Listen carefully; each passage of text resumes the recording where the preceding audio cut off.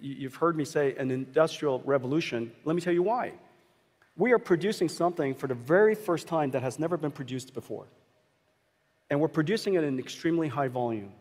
And the production of this thing requires a new instrument that never existed before. It's a GPU. And the thing that we're producing for the very first time, for the mathematicians and all the computer scientists in the room, for all of you, you know that we're producing tokens. We're producing floating point numbers at high volume for the first time in history, and the floating point numbers have value. The reason why they have value is because it's intelligence. It's artificial intelligence.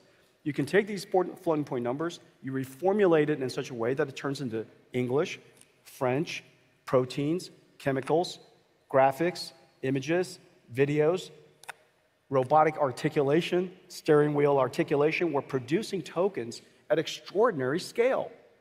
Now, we've discovered a way, through all of the work that we do with artificial intelligence, to produce tokens of almost any kind.